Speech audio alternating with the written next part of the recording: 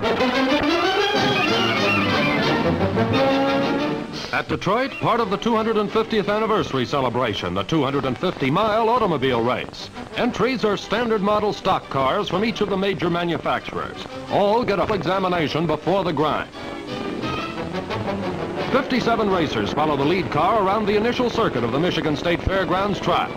The 10 fastest qualifiers have positions on the inside. They complete the first lap, then it's every man for himself.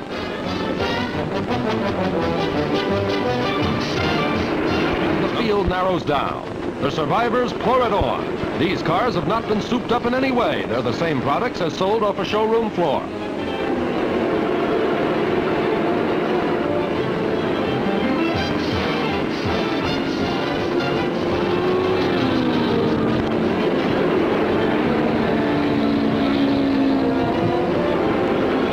The race momentarily slows down.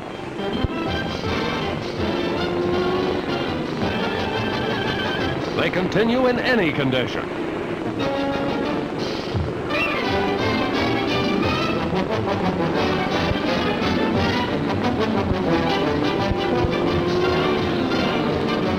Now watch this. Number 40, driven by Tommy Thompson of Louisville, Kentucky, and number 41, piloted by Curtis Turner out of Roanoke, Virginia. They're battling for the lead. They swing out to pass a slow mover, then they sideswipe and go off the track. Thompson breezes in to win a new car and $5,000 first prize money.